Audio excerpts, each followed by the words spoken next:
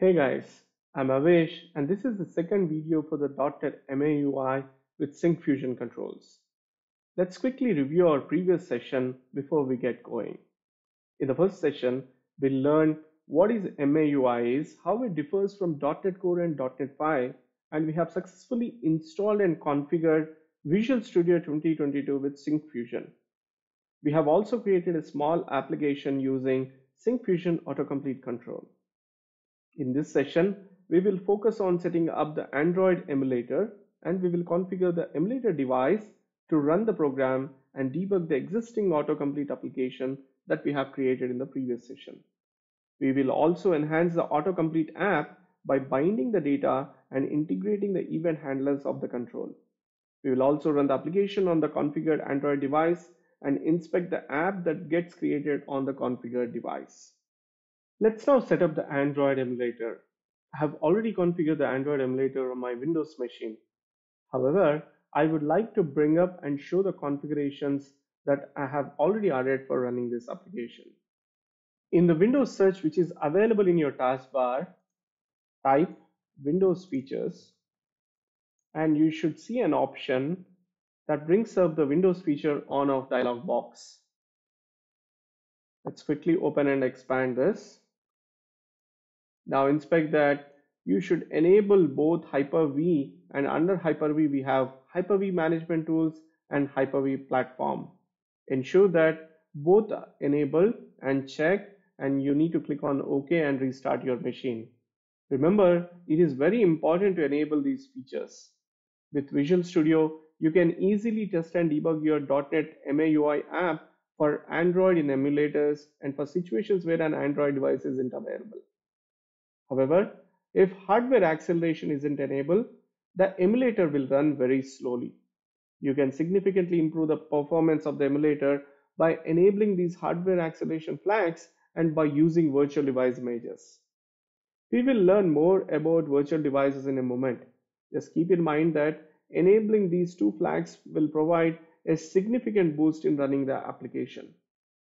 Now that we have completed the hypervisor settings, let's now open the Visual Studio and go to Tools, Android, Android SDK Manager, and ensure that we have selected the Android SDK Tools, Android SDK Platform Tools, Android SDK Build Tools, and more important one is under Extras, ensure to select Android Emulator Hypervisor Driver and click on Apply Changes and restart your machine.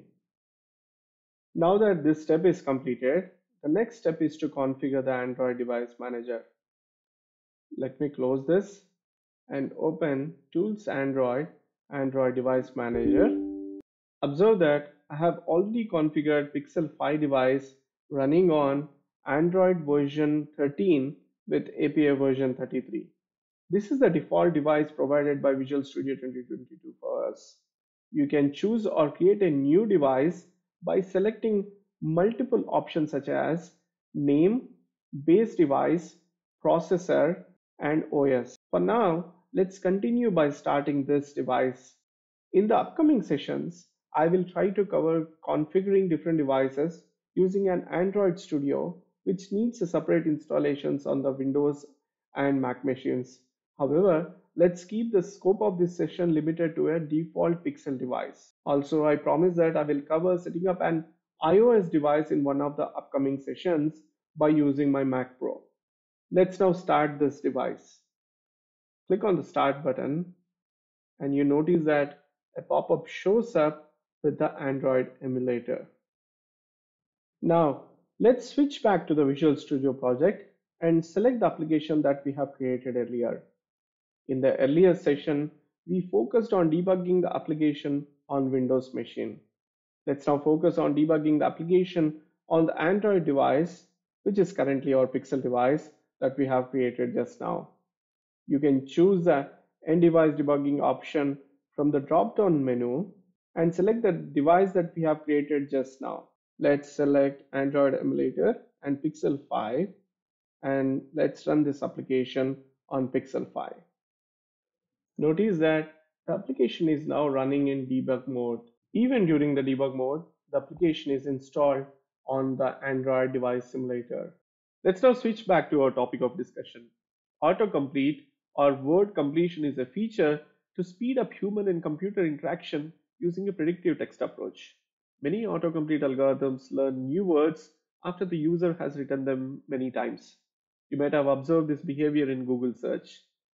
The word prediction software or autocomplete was first introduced to help people with physical disabilities to increase their typing speed and decrease the number of keystrokes. It was also introduced to help those who write material, especially for those who frequently use lengthy, difficult to spell terms and maybe technical or medical in nature, like for doctors. Later, autocomplete scope was extended to web browsers, email programs, search engines, source code editors, database query tools, command line interpreters, and many more. Now that we are aware of how frequently it is applied in real life, let's get started by using the SyncFusion autocomplete control and start our coding. Let's first understand the files generated during the project creation. Notice that we have app shell, autocomplete features, main page, and main program XAML files. Like every other .NET program, the main program bootstraps the application and it will run the application either in debug mode or in runtime mode. Let's open the main program and observe that at line number 14, we have configure SyncFusion core event that wires up the SyncFusion related controls.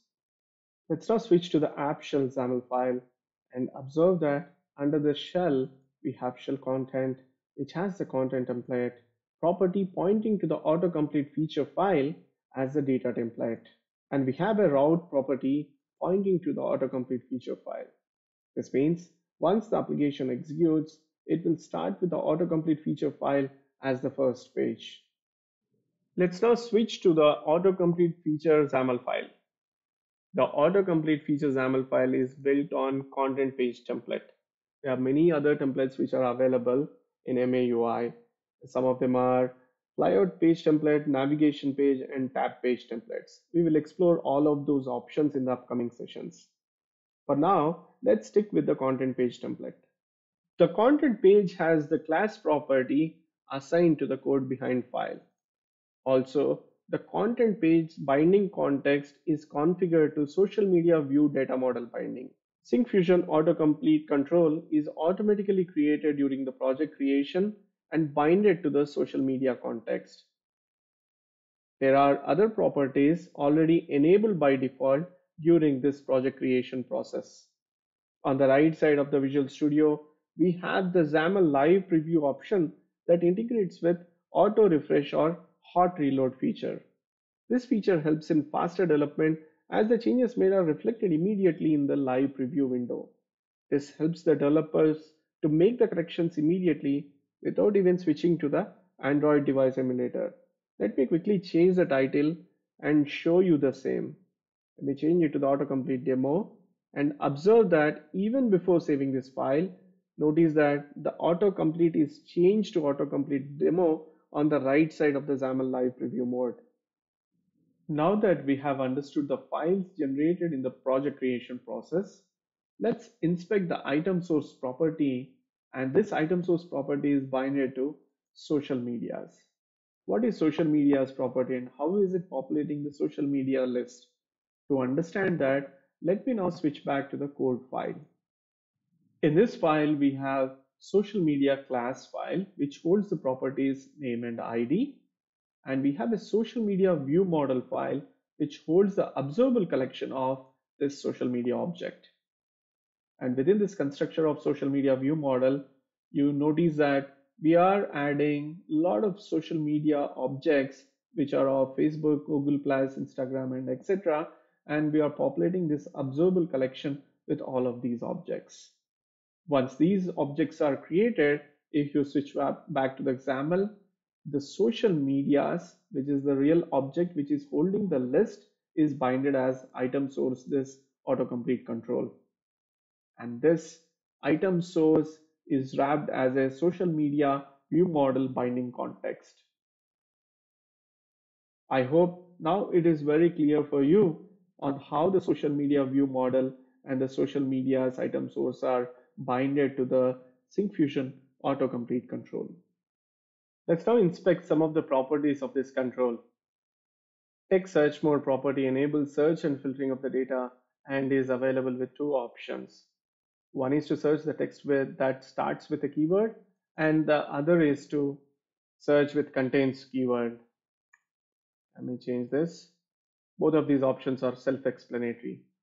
The other properties that are not limited to are placeholder, where let me put the placeholder here and choose social media. And we can also add placeholder color. Let me choose blue here, and the stroke of the placeholder under the text, let me make it as green. There are many other properties given by Syncfusion Autocomplete control. I will let you explore those properties by yourself because they are very basic and simple. Let's make this component more dynamic by binding the data to a dynamic list instead of the static social media list that we have created. Now the question is, how do we bind the autocomplete with dynamic data?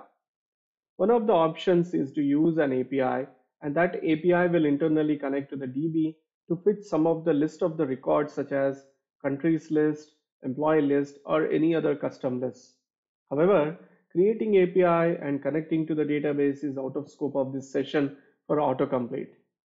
And to mitigate this, there are many other alternatives such as we can bind the data using some of the community NuGet packages that are already available in the market. Let's proceed by choosing NuGet package manager and add countries list as we will be binding the countries list to this autocomplete control. Right click on the dependencies and try to add the NuGet package. Observe that manage NuGet packages is disabled. That's because the application is right now in debugging mode. Let me stop this application. Right click on the dependencies again and click on manage NuGet packages. Let me browse the NuGet packages and try to search for country once it is loaded. Let me search for country.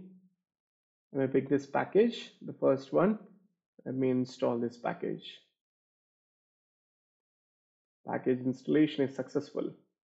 Let me switch back to the code and start adding relative code to make this package working.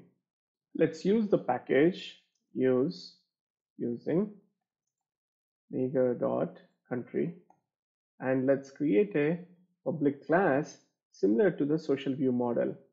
Let me create another class called public class country. Let me name it as country view model, and let's create a public property with an observable collection of country info, and let's name it as countries. Once this is done, let me create a constructor public country view model, and let's try to use declaration variable country provider equal to new country provider. Let's say this dot countries, I'm assigning it to countries equal to country provider dot get countries. Now observe that this returns us the IEnumerable list. We need to convert this to observable collection. How do we do that? Let's type in dot to observable collection. That's it. We are done. We have created a country view model and a public property here, and this is ready to be consumed in the XAML file. Let's now switch back to the XAML file and change the binding context here. Let me comment this for now and create a new context which consumes the country view model. And the second thing to do is change the item source from binding to social medias to countries. That's all. Save the application and the file and start debugging the application. Notice that the application is running successfully on the emulator device. Observe that this is still select as social media. Let me change this to select a country.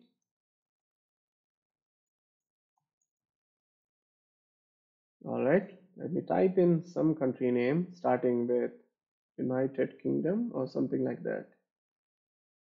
I don't see any list being populated. That means we have done some mistake in this autocomplete. Let's inspect this.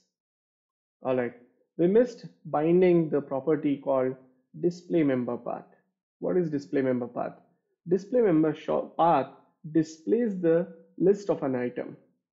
Now, what is the display member path for this country NuGet package? Let me switch back to the package and inspect the country info. The common name will be the display member path.